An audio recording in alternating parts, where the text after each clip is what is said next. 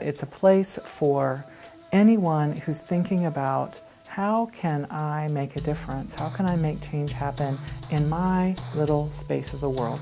How can I do something positive?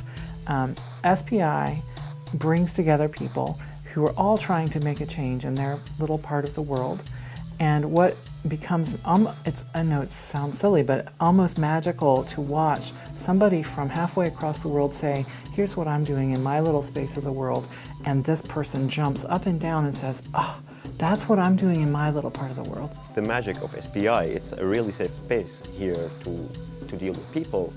I don't know about maybe because all of them are peace builders, and here in this community it's a very safe place to share with them your experience and take from them. And you don't really think that, oh, this guy he's from Kenya, and this guy he's from US, or his guy from China, or I don't know where. You think that he is a peace builder from the world. SPI started as a gathering place for groups of people who were doing some practical work on violent conflicts in particular and what to do about that.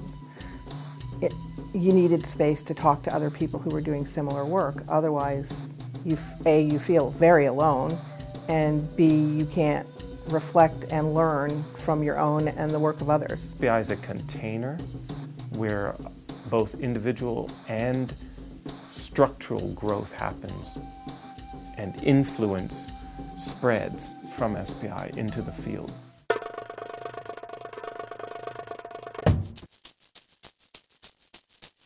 The technique that was new for me was analyzing conflict and mapping the conflict. And that was so difficult. Mapping conflict and analyzing it is first step and good step for solving the conflict. SPI availed me the opportunity to create networks. And these are not just networks that once you leave SPI you forget about people, because the experiences that we share at SPI are deep-rooted in a way that you find it difficult to just, forget about people once you're out of SPI. The philosopher Levinas claims that the face of the other is what calls us into ethics.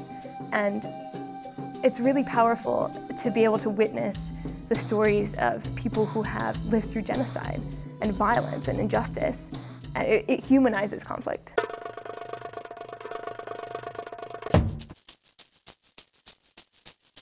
We tend to bring people from all sides of a conflict.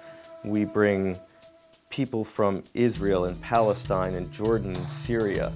We bring Hutus and Tutsis from the Great Lakes region, and they take classes with the other. They take classes with the person who back home would be their enemy. Hearing from students in the Middle East how impressed they were in attending CJP and specifically SPI. They would come back from their summer peace building experiences and rave about what they had encountered here. And there sort of seemed to be three themes that stuck out. One was the interactive learning environment, which was new for them. The idea that their ideas mattered and it wasn't just the professor delivering wisdom. Second was the international learning community. They loved being here with students from 30, 40 other countries and hearing their stories and their situations.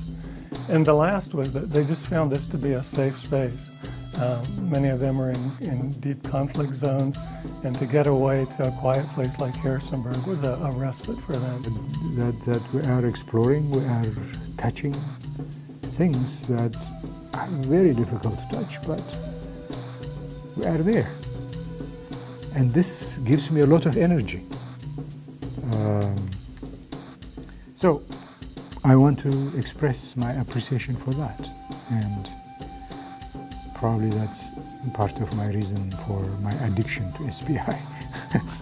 What we're trying to do here is create the generation of people who will change the world's political dominant paradigm away from violence resolves conflict to peace building and community and relationships resolves conflict and violence.